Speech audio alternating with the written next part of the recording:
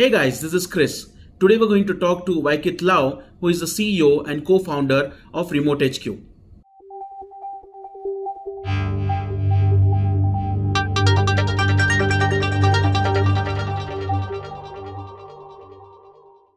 So Waikit, welcome to the show.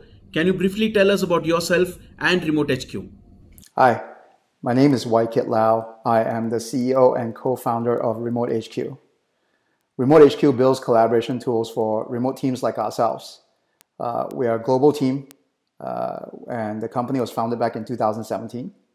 So what sort of products and services does RemoteHQ offer on the market? Think of RemoteHQ as your all-in-one collaboration hub. All the things that you're able to do in a physical office, whether it's taking notes, whiteboarding in a brainstorming session, or sitting next to each other, poring over a web application or a website, going through a model on Google Sheets and what have you.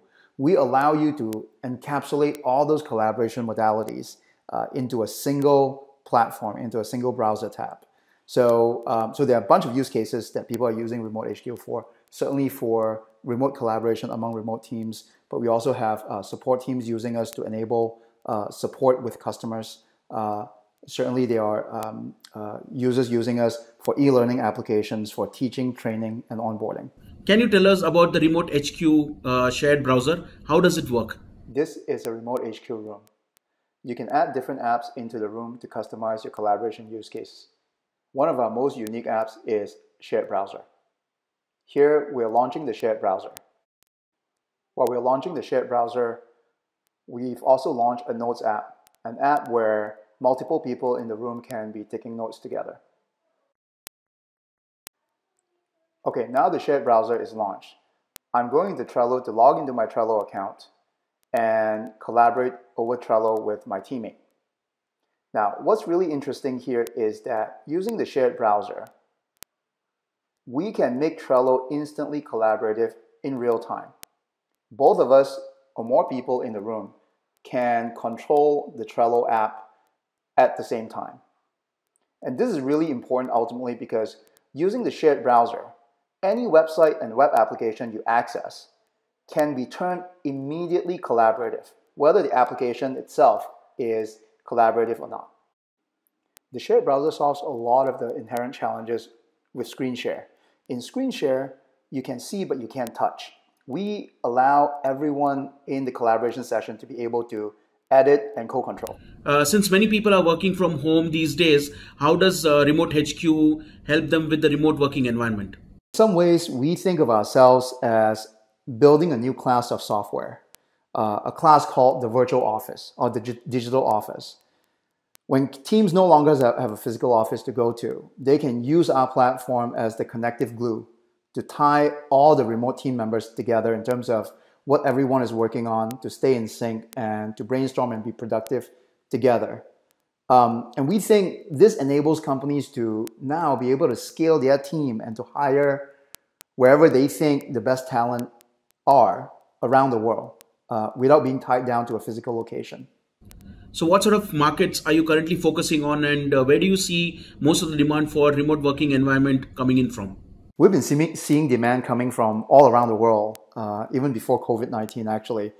We certainly noticed a shift in the last few years where companies from all around the world, small and mid-sized, and even some large companies have been thinking about, well, what is our remote work strategy? And certainly this theme has been accelerated by the COVID-19 pandemic.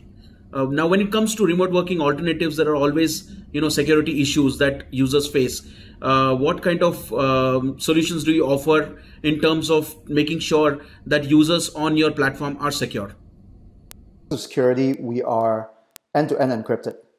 But more than that, we are also secure from the perspective that because we are a web application, besides being easy to use and there's no software to download and install, by design, it's also secure because web applications cannot get privileged access into operating system calls. Unlike those applications that you have to download to use, such as Zoom. So Waikit, what sort of cost are we looking at when people are using your platform? Since March, due to the coronavirus pandemic, we've made the entire platform free of charge until August 1st. After August 1st, we'll charge $15 per user per month. So are there any limitations to your platform? Like, for example, the number of users that can simultaneously sign on into your platform? In terms of limitations, we do not have mobile apps yet. However, we do support mobile web on your phone and tablets. So you can use us, access us on mobile Safari on your iPhones or your mobile Chrome on your Android devices. So with the COVID-19 situation across the world, how does a platform like RemoteHQ help companies and employees stay connected with each other? Our fundraise will be used towards growing out our team and adding more to our platform and bolstering our go-to-market over the next few years. Thank you, Waikit, for speaking to us. It was nice having you with us on this show, and I hope to speak to you again in the future. So guys, that was Waikit Lau of RemoteHQ. If you like this video, please like, share and comment below. And for more such videos, please subscribe to our channel.